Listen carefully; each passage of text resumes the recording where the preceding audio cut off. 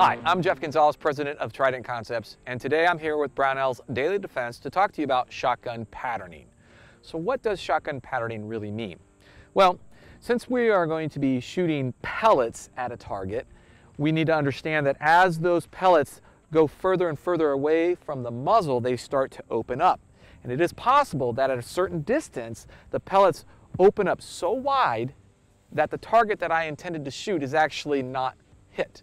But other things outside of the target could be hit. So it's important that you have an understanding of what the limitations are of the particular loads that you intend on using from a defensive point of view. So let's define the different zones. We have three zones: the A zone, the B zone, and the C zone. We define the A zone as a single clumping of rounds inside of the target. So at what distance does your shotgun with that particular load actually create a single grouping? Now, obviously, it doesn't have to be all through one hole, but I typically like to keep them in a nice tight grouping that's about the size of maybe a quarter or a silver dollar at most. And at what distance does that happen? Most of the time with a standard off-the-shelf shotgun, shooting just standard buckshot type rounds, what you're going to find is that's probably going to be a lot closer than you think. You might see the 5, maybe the 7 if you're lucky. So that means that my A zone would end at about the 5-yard line.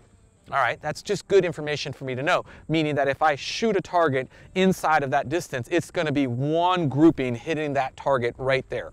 And that's going to be pretty devastating, pretty destructive.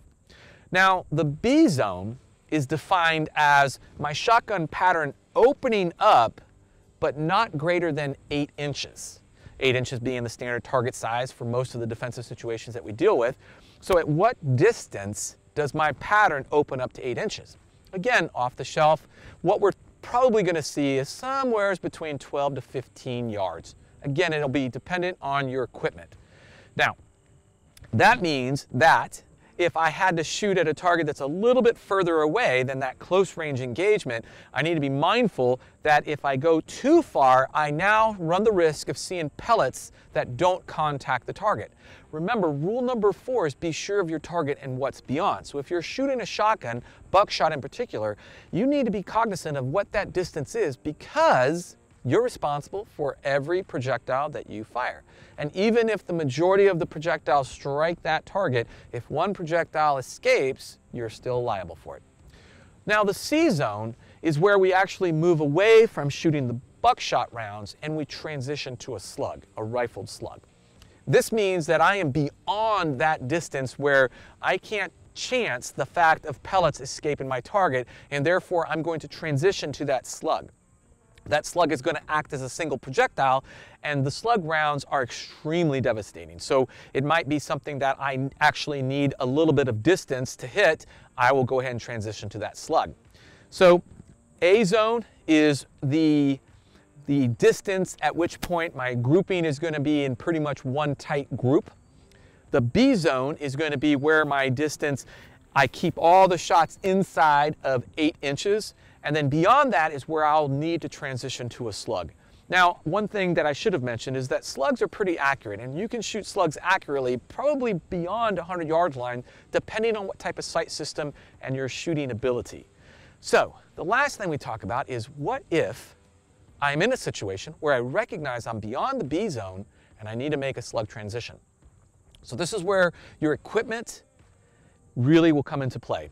If you have spare ammunition that you carry on your shotgun, whether it's on the buttstock or alongside of the receiver, you might want to consider putting 1, possibly 2 slug rounds there, so that should you have to transition to the slug, you at least know where it is and you're not trying to flounder to find one. So now we need to figure out how to perform a slug transition. Once you recognize that the target is beyond that B zone and you need to transition to a slug, there's a couple of things you need to think about. One, what is the condition of the gun?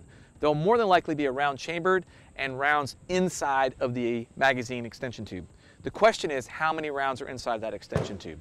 If you can keep it 1 round short, you'll have room to do that slug transition. You can pull the slug out of the carry position, load it into the magazine extension tube, and then charge that slug into the chamber.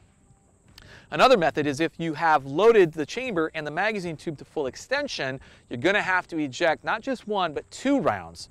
You'll have to eject the round in the chamber, plus the round that falls into the carry will need to be ejected. Then you can pull the slug, throw it into the open ejection port, chamber that round, and get to town. So you've got some choices that you need to make. Full capacity or 1 shell short in anticipation of having to do a slug transition. All right. I'm Jeff Gonzalez. If you have any questions or comments, please feel free to post them down below. Until then, take care and stay safe.